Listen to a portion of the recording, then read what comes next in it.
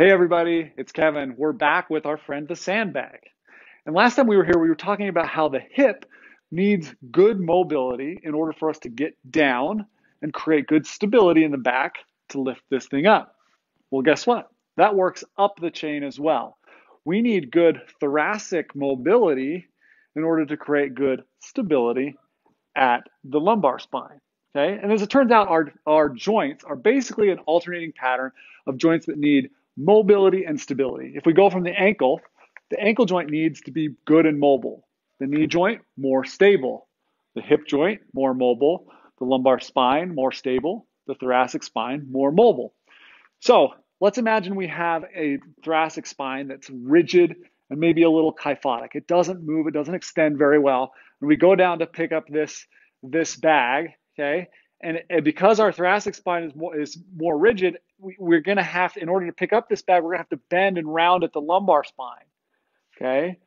So we've got good mobility in our hips. If we have good mobility in our thoracic spine, we can pull that thoracic spine through, keep our chest up, get down with a flat spine, pick this thing up, toss it up on our shoulder, okay?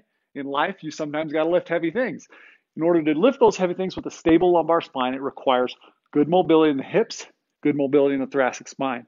How do we work that mobility in the thoracic spine? One is with our friend, the foam roller. Get over this foam roller, curl over the foam roller, extend, reach your arms back, and extend that thoracic spine. Move to a different segment.